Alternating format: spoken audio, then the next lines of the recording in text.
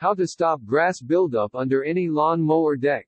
Grass buildup under a lawn mower deck is a pain. It leaves clumps of grass on the lawn, rusts out the deck, and leads to messy, slow cutting due to reduced air flow. A protective coating will slow down the grass buildup, but nothing will eliminate the need for regular cleaning. Cleaning off grass. Access the underside of the mower. When tilting your mower, keep the gas tank and oil fill openings on the upper side to avoid spilling. Prop the mower up securely so it cannot fall and cause an injury. It's usually best to empty the gas tank before you begin. Remove the spark plug. Turning the lawn mower's blade by hand can start the engine.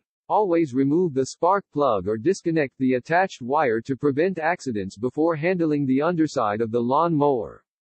For additional safety, detach the blade. For additional safety, detach the blade. Scrape off caked-on grass. Put on heavy-duty gardening gloves and remove large clumps by hand or with a large, flat pry bar. Scrape off remaining grass with a metal putty knife or wire brush. Wet the underside of the deck if the grass is difficult to scrape off. Wet the underside of the deck if the grass is difficult to scrape off. Blow off grass with an air hose. For best results, use an air hose with a nozzle or wand to blow away loose grass after scraping.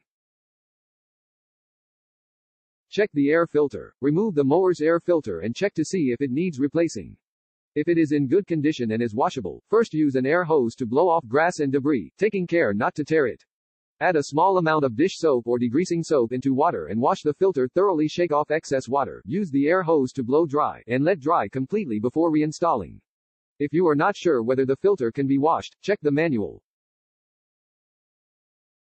Spray with a pressure washer. If hand scraping isn't doing the job, spray the underside of the lawn mower with a pressure washer. Leave the mower propped up and let it dry completely before you continue to the next section. Water can interfere with the air filter or other mechanisms, especially on the sides or top of the mower.